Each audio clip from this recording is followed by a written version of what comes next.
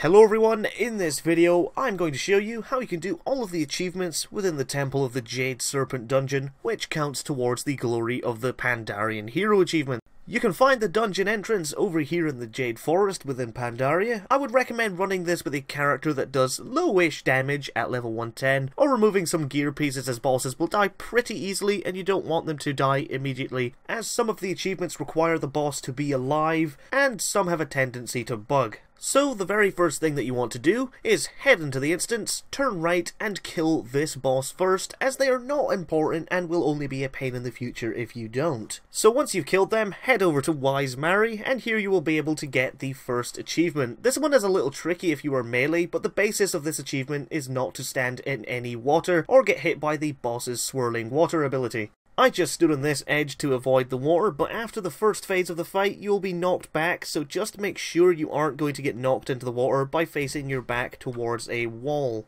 Now in phase 1 you won't be able to attack the boss, but he will spawn 4 sets of ads. Let these ads come to you and then kill them off, as if you kill them on spawn it has a tendency to bug out. Once you kill all the ads, phase 2 will start and he will begin to cast his swirl ability. All you need to do now is kill the boss off. If you're standing where I currently am, then you won't have to deal with the swirl at all, so you can pretty much one-shot him. After he eventually RP dies, you will gain a buff which lasts for 5 minutes, quickly run through to the next set of trash and kill them off to spawn the next boss. This boss can pretty much just be nuked down, as she is nothing of interest. Now we can move on to the final boss. All that you want to do is carefully lower his health down to around 20% and then stop attacking him and wait until he puts you into a shadow phase. Once in this phase there will be 4 crystals that you will need to click, 2 on each side of the room.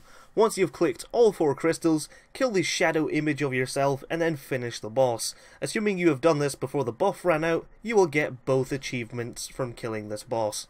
And that's all of the achievements that you can get in this dungeon. I hope it helped you guys out. I will try to get the other dungeons done as fast as I can. Thank you all very much for watching. I'll see you in the next video. Goodbye.